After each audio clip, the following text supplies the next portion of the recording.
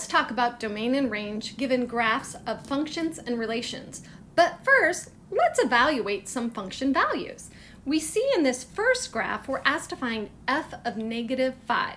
So what does that mean? The input is -5. I go along the x-axis till I find -5, and then I go up and find the point where the graph exists. So we see that the output when x is -5 would be +2. You go ahead and find f of -4, f of 3, and f of 6. Come back and check your answers.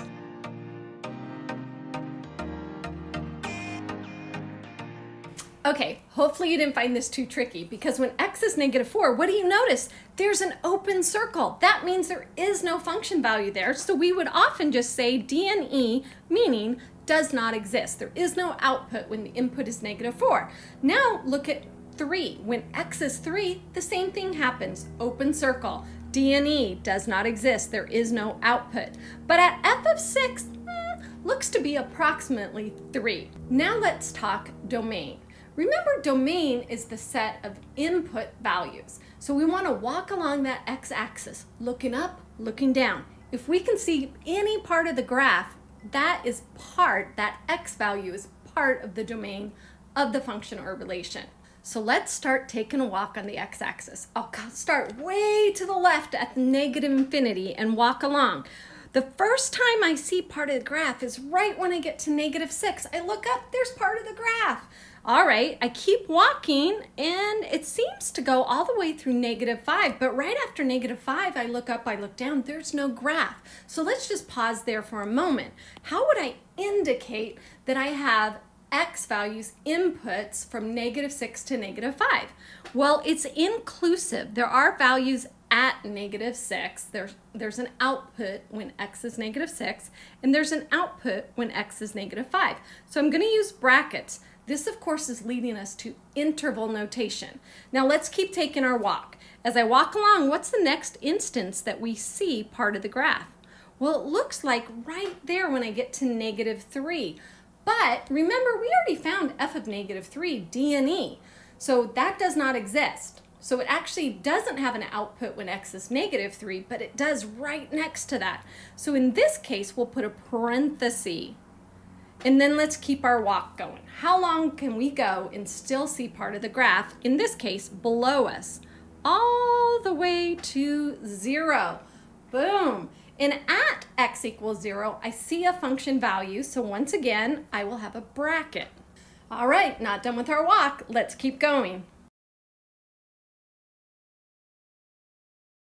Now here's an interesting, we see that the graph picked back up at +3, non-inclusive, so parenthesis, and then it just keeps going and going and going, so it doesn't end. So that means we're going all the way out to infinity and beyond, which is never a destination, it's just a very long journey. So we'll put a parenthesis. So if I just look at that x-axis, I've already written the domain in interval notation. Let's do it. We have close bracket -6 to -5, union, parenthesis, -3 to 0, which is inclusive, and then it picks back up at +3 to infinity and beyond. Now let's talk about range. Range, of course, is the output values in a function or a relation, the dependent variable, or we can think of it as the y-coordinates. So when we find range graphically, we take a walk on the y-axis, starting way down at -infinity. Take a look left, take a look right. If you see part of the graph, that is part of the range. Let's go. Down here, -infinity, come up, boom. I hit part of the graph right at -5. And if I keep going, it seems to go all the way along to -1. So let's go ahead and mark that in interval notation. At -5, there is an output value, so I'm going to put a bracket. And then at -1, open circle, so it doesn't include -1. It gets really close, but doesn't include -1. Let's continue our walk from -1 on up. And I look left and right, boom, I get really close to that x-axis and I'm starting to see part of the graph. But the graph that I see is an open circle at 3, 0, so it doesn't include 0. So I'm going to put a parenthesis there, but then keep walking along. As I keep walking along, I get to 2, and I look to the left, I see part of the graph. I look to the right, I still see part of the graph. So I'm covered both ways. And then notice on the right-hand side, as I continue, there's an arrow going. So that means that the range will continue to exist all the way up. So we get back to that idea of positive infinity, parenthesis. Let's write the range now. So way down at the bottom of the y-axis, we had a closed bracket at -5, and it continued through -1, but did not include -1. Then it picked back up at 0, did not include 0 though, and continued on to infinity. We have successfully found domain and range for our function shown in the graph.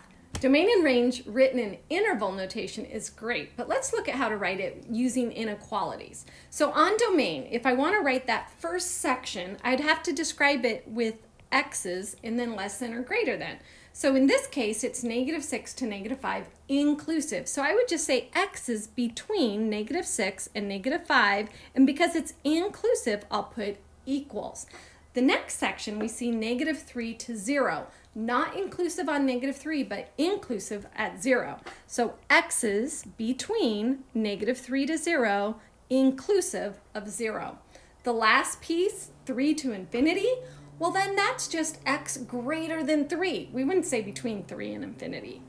How about you give range a try? Write it using inequalities.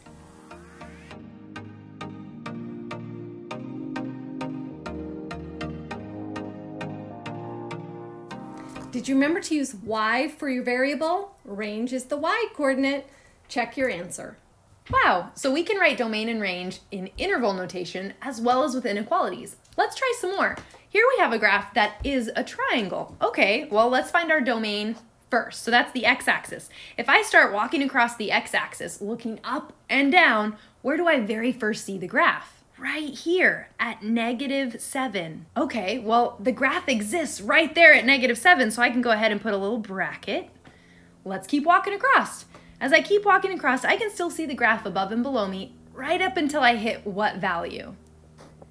5, right there. Now the graph exists right there. I have a nice solid point. So my domain goes from -7 to 5 inclusive on both. Let's do the same for range. Do you want to give it a try? Pause and try.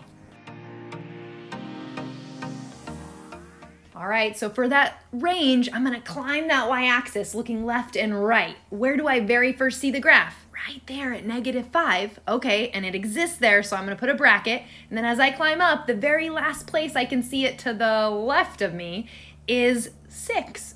It exists there also, so I'm gonna put a bracket. -5 inclusive to 6 inclusive. Can you write those as inequalities? Give it a shot. Check those inequalities. I really think we're getting the hang of this. Go find the domain and range for these next 2 graphs.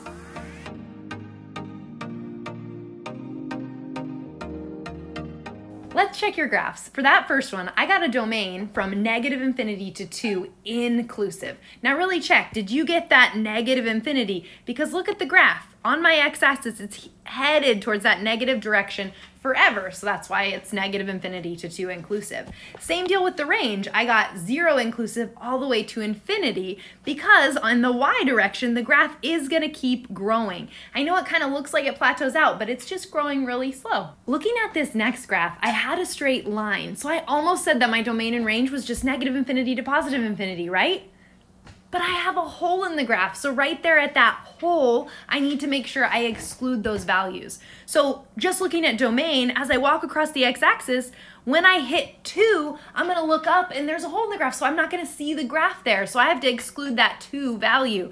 So to show that, I went -infinity to 2, not inclusive, and then 2 to infinity, also not inclusive, being sure I exclude that 2 value. So if I wanted to show this as an inequality, I would just say all real numbers except x can't equal 2.